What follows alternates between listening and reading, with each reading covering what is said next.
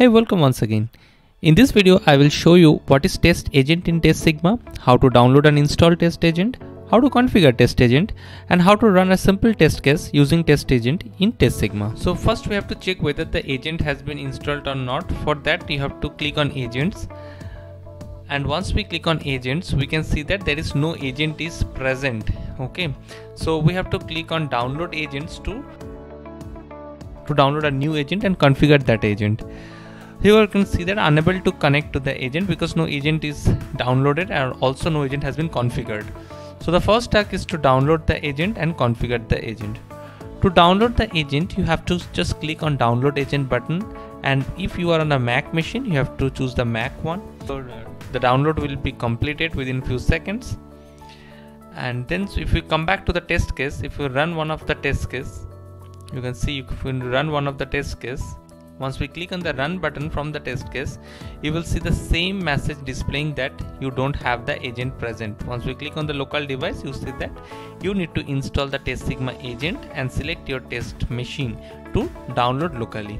So in the meantime, our download has been finished and we will extract it. Download has been finished and we will extract this download.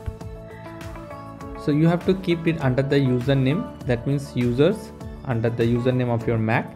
And inside that you have to keep this TestSigma agent folder. Once that is done, now what is the next step is to traverse to that folder from the terminal. Open terminal and do cd and traverse to the exact folder location of the TestSigma agent.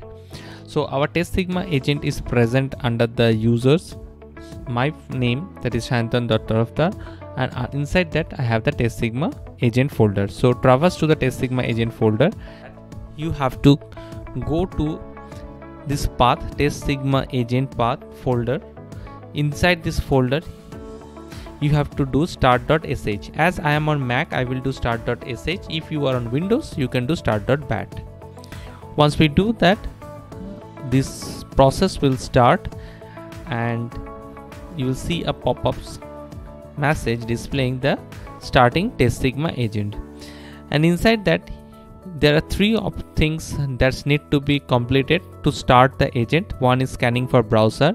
So as these test cases will be running in your local machine or your local laptop, that's why it needs to check what are the browsers installed, what are the devices connected, and with that only you can able to run as a service. So this completed, these three steps has been done. Now it has displayed the message TestSigma agent has been started successfully. Now once this has been done, you will see this is the first time. As I am doing it for the first time, you have to click on this register. This link will be opened up automatically and you can see this Shantan's MacBook Pro.local has been displayed under the title.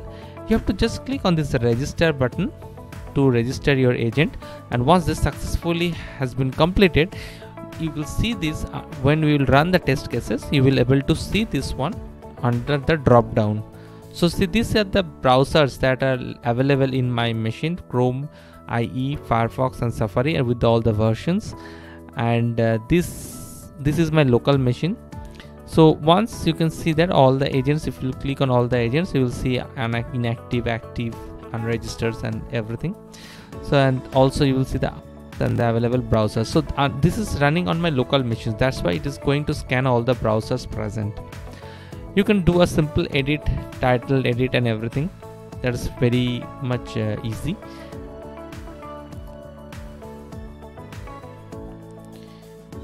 So once you click on the home, now you want to run a simple test case. What you need to do is go to the test cases, click a simple test case. Let's say I click on verify login page content, only page content, and I will run it. So now I have the option to run in TestSigma lab or on the local devices.